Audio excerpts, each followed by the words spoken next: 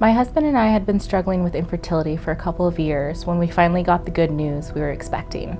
11 weeks later, we experienced a missed miscarriage and we were devastated. The moment I heard about this course with Pam, I knew I wanted to be involved. The course provided me with a great community of women who understood what I was going through. They shared similar, if not the same, feelings I was experiencing after my loss. And they were so open about what they were struggling with, which gave me great perspective on my own story. One takeaway I had was learning how to address that built-up anger I was experiencing and how to harness it in a proactive and healthy way. I loved learning how to let grace come into my heart so that I could let the grief and pain out.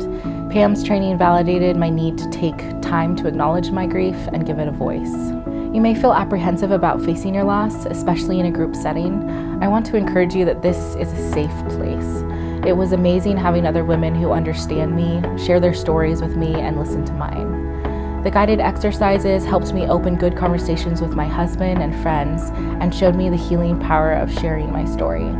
It's natural to want to avoid your grief, but trust me, avoidance won't lead to healing. Give yourself a gift and learn how to use the powerful skills of good grief.